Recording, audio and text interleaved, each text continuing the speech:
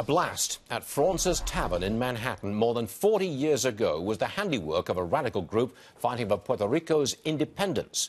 President Obama, in one of his final acts, pardoned the man responsible. Joining us now, the co-author of the book, Shattered Lives, Joe Connor. His father, Frank, was one of the 4 people killed in the Fraunces Tavern attack. Question number 1, why did President Obama release the bomber? His name was Oscar Lopez. Why did he do it? Because he agreed with them. Lopez was the leader of the FALN who bombed Fraunces Tavern. They took responsibility for it. He's a Chicago guy. His brother, Jose, is a community organizer in Chicago. And he had sympathy, in my view, Obama had sympathy for these terrorists. They were left-wing terrorists. Was there a connection between them? President Obama? Yeah. I mean, when I was at Lopez's parole hearing in 2011, he talked about being a community organizer from Chicago.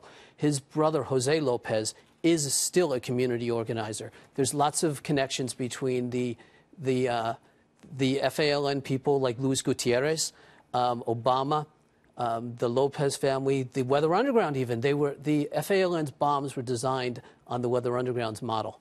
Why did President Clinton start the original round of releases? This was back in 1999. Why did he do that? When Hillary Clinton was running for senator from New York, she wanted to have a connection to New York. She had none. She was a carpetbagger. He was trying to create a connection with the Latino community. And if you notice, they created a model. A few years later, in New Square, New York, there was a Hasid community where 4 swindlers were given clemency by Clinton. 99% of that town then voted for Hillary for senator. There was an FBI investigation, and you know who exonerated Clinton at the time? James Comey.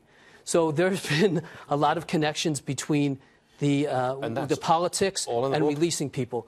It's all in the book. Shattered Lives. Shattered Lives. The book talks a lot about Puerto Rico independence movement and the fact that these terrorists had no connection to independence. They were Marxists.